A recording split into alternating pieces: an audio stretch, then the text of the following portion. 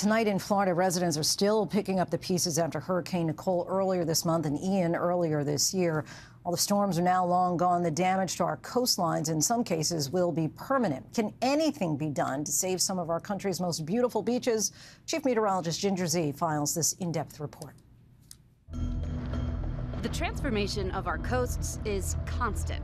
From Hurricane Nicole clawing away at the shore in Daytona Beach, homes crumbling into the sea within 12 hours. Nicole is still just a tropical storm. People say still, but there are always unique fingerprints from each of these.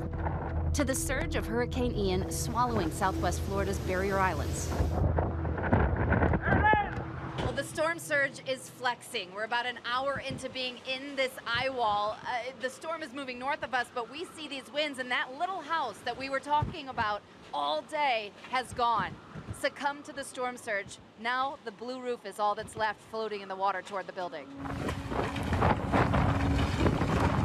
Erosion is part of Earth's natural cycle and an increasing reality in some of the country's most visited beaches. Human-induced climate change has amplified the pace of rising sea levels, which magnifies the pace of erosion.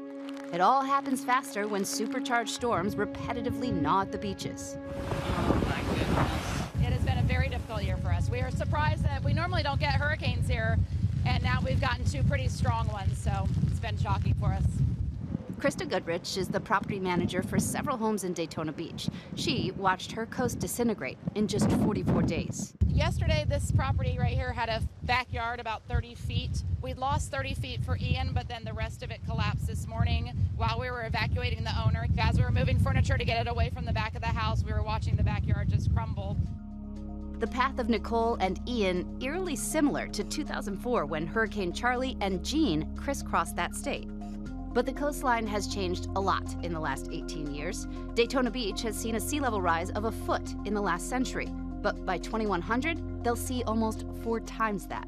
So warming our planet faster is correlated directly to the sea level rise and then erosion?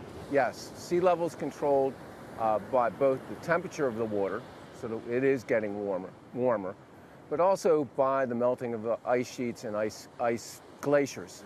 And both of those contribute by putting more water into the oceans. While sea level rise is not equal at every beach, the United States is projected to see an average of more than a foot in the next 30 years. That's more than it went up in the last century. When we see, okay, a foot by 2030, a foot of water, so what? Remember, on a beach, if you have sea level rise a foot, it's going to go 300 feet in. Rutgers professor Ken Miller says it's simple. Higher water means more erosion. Why did we build right on the edge of the ocean? Who wouldn't want to live here? Most coastal communities survive on beach tourism. And, of course, without a beach, you don't have tourism. Enter a costly man-made process called beach nourishment. It happens at almost every single beach that you see sand, from Maine to the west coast of Florida and some parts of the Gulf.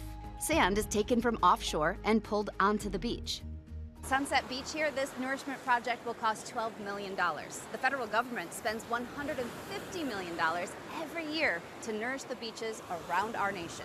So within the last 4 or 5 years, yes, you've lost how much beach? Probably about 120 feet or so. Pinellas County, Florida has seen a half foot of sea level rise in the last 50 years, every inch making every wave more destructive. Now, if our beaches disappear, the economic impact would be devastating. These beaches are really Pinellas County's brand, and that brand is about a $9 billion economic engine that's driven by the 15 million tourists that come and visit us every year. And that also supports 90,000 jobs. So there's a big emphasis on the return on investment. Okay, off we go. So you're carrying the actual sensor, I take it? We tagged along with the USGS as they installed sensors to study our ever-changing coasts. We can look at areas that have increased of rates of sea level rise right now, relative sea level rise, like Louisiana. Well, Louisiana is a place where, over the last 100 years, we have shoreline measurements, and we see that the long-term rate of shoreline change is 6 feet per year, and we expect that to continue or increase as sea levels increase as well. even after Ian weakened, erosion impacted the coast from South Carolina all the way up to Toms River, New Jersey. And remember, that's a community that was devastated by Hurricane Sandy just a decade ago. They certainly know the challenges of rebuilding after erosion. We lost almost $2 billion in ratables on houses that were gone after Sandy. And as I said, we spent $750,000 the last 2 years to repair any damage to our dunes. Proving just how cost-effective beach nourishment can be. But back in Daytona Beach, erosion has won this battle. Nearly 50 homes and more than a dozen high-rise condo buildings have been evacuated, likely for good. There is a distinct possibility that one or both of these structures may collapse in some part. While the battles will be lost to the relentless ebb and flow of our coastlines, it's a war, albeit a costly war, that they hope one day to win, to preserve those beautiful beaches.